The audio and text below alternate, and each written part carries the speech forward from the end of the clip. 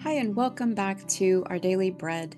Children truly are a gift from God, no matter if they're your own child, children in the neighborhood, if they are grandchildren, if they're your nieces or nephews, if they're children that you see walking down the street. But indeed, they are a gift from our Heavenly Father, and He is fond of children, not only of sons and daughters of the Most High God, sons of God, right? And daughters of God. But he is so clear in his word that he has a great love toward the little ones. Jesus talks about it would be better that a millstone be hung around the neck of somebody and he be cast into the sea than to offend one of these little ones, to harm one of these little ones. The Lord is very clear that if we have children, He has an expectation on us to train up a child in the ways that they should go. He also has an expectation on the child. If you're in a parenting relationship or a kind of dynamic where maybe it's the grandparent raising the child, well, there's an expectation on the child as well to honor thy mother and father. But with both of these, and we're going to look at this a little bit today. With both of these, there comes a promise. And I just think it's absolutely beautiful how the Lord structures everything pertaining to creation, pertaining to this world, pertaining to even family in such a way that offers promise and it offers hope no matter what's going on.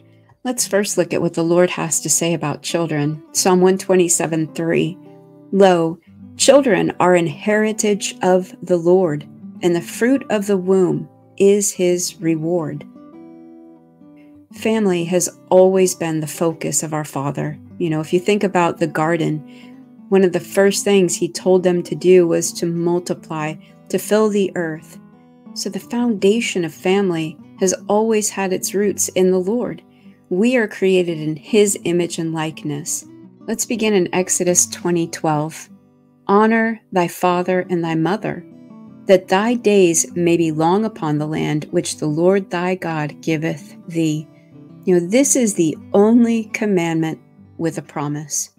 I think it's just amazing how our Heavenly Father directs it towards children, whom He loves so much. He has such an affection for, doesn't He?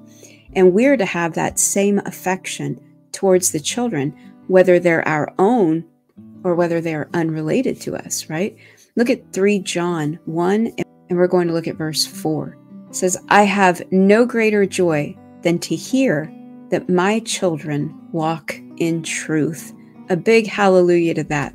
There is truly no greater joy, aside from the joy of the Lord, than when we hear our children have chosen to walk with Jesus, when we hear them preaching to another about Jesus.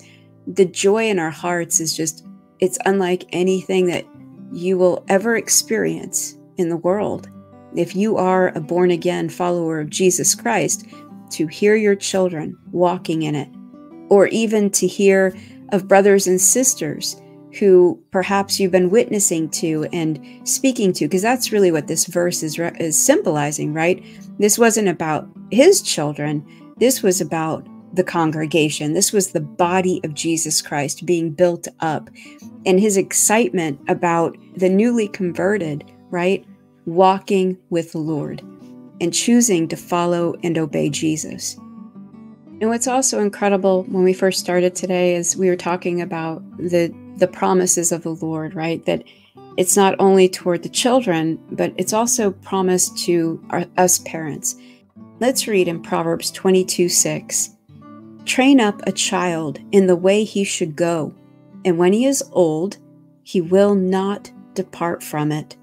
We're talking about perfect order. We're talking about the family unit, the family structure that the Lord has created and intended since the garden all the way until his return. He is a family man. The Lord is a family man. Jesus, is a proponent of the children. He is a protector of the children. And I just love how the Lord does this, that he not only gives children a command and a promise, He also gives us as parents a command and a promise. And with this verse, train up is just what you think it is, right? We teach them the way that he should go. This is the journey, right? The direction, the manner or habit, course of life, moral character. Teach them the way. And I love how the way he should go, even that points to Jesus, doesn't it? He says, I am the way, the truth, and the life. And here in this proverb, we hear the way he should go. And this is pointing to Jesus. And when he is old, and get this, the phrase, he is old, I thought it was kind of funny. To become old, to grow old, properly, to have the chin hanging down, from like an old man with the chin hanging down, decrepit. Decrepit. So when the Lord is speaking here and giving us this promise that if we train up our child in the way, Jesus, right? When he's old, when he's decrepit, he will not depart from it. Oftentimes we want those moments where we get to rejoice and be exceeding glad when we see our children walking in the way, when we get to see them praising Jesus. But if today that's not the case for you, if you don't get to see your children praising the Lord and giving him glory and honor, you keep to your part of what this verse tells you. Keep training them up. Are your children no more because they're 18 years old? Do your children stop becoming your children when they're married and have children of their own? Do they stop being your children when they're in their 50s or 60s? No. Your child will always be your child. When he's saying train up your children, he is not just speaking of the younger, more impressionable children. I truly believe he's speaking to us as parents, our children. So if you've got a relationship that is strained right now, you keep focused on Jesus. You keep walking this out in a way that is pleasing to our Heavenly Father. You keep taking his leading and his guidance in your paths so that they can see that you're walking on that narrow road. You know, there is a lot to be said for the actual walk that we walk and the talk that we talk, that it matches up, that it's not just lip service, that it's not just something we do in the company of one or two people, but this is who we are on a regular basis. Those things show forth in our integrity, right? The character of who we are. Not only, like I said, when we're around other people, but when we're home and nobody else can see. Hold on to those promises. Hold on to the promise that the Lord has given you. The Lord loves the little children. He loves them so much that he gives them special angels. I really believe this. Look at Matthew 18:10. Take heed that ye despise not one of these little ones. For I say unto you, that in heaven their angels do always behold the face of my Father which is in heaven. Wow. Be kind to the little ones. Be kind to the littles, right? Give them that time and attention. Don't despise them. Don't scoff at them. Don't do the, you're to be seen and not heard thing that so many have done over the years. Children are a blessing. They're a gift from God. Whether they're your own children or whether they're other people's children, they are indeed precious in the sight of God. Look at Proverbs 17:6. Children's children are the crown of old men. And the word crown there means dignity.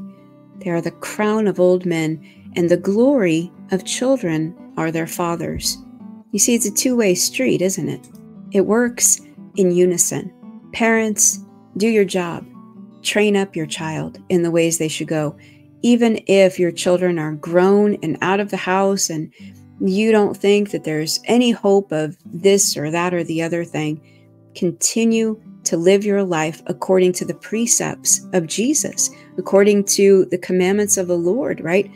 Follow him, love him, And in that love, love others as well.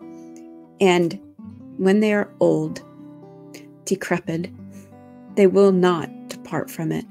Hang on to those promises today. Love y'all.